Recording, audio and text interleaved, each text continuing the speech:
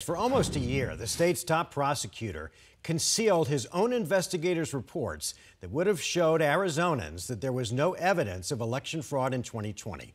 Now that Republican Attorney General Mark Brnovich has left office, his Democratic successor, Kris Mayes, released the reports today. Team 12's Bram Resnick is joining us in studio with more on these bombshell reports. Bram? Yeah, keep in mind that former Attorney General Mark Brnovich was trying to woo Republican primary voters last year in his failed run for the U.S. Senate.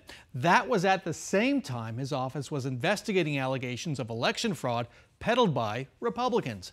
Brnovich now faces accusations that his silence put elected officials and election workers in danger. As he was leaving office last November, former Republican Attorney General Mark Brnovich seemed to find his voice. Horse, and that's what it is. Most of it's horse, and I've been trying to scrape it off my shoes. For the first time during that election year, Arizona's top prosecutor was calling out election deniers. We're now learning that Brnovich's own investigators had told him months earlier there was no truth to claims of election fraud. These three documents all tell the same story.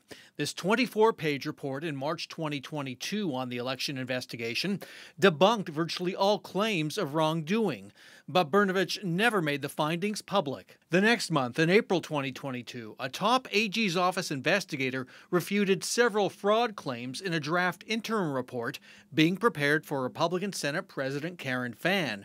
Brnovich didn't change anything in the final report. And in September 2022, an election review summary distilled the results of 430 investigations, consuming 10,000 hours of work. Accusations of widespread fraud were refuted, not supported by any factual evidence.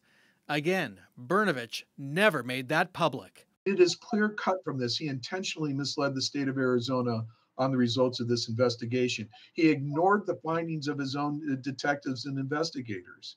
He actually said the opposite of things that they told him were true. Chandler attorney Thomas Ryan represents a former elections worker who was confronted by an armed man at her home. It's done a lot of damage to the innocent lives in the state of Arizona, and he needs to be investigated for this.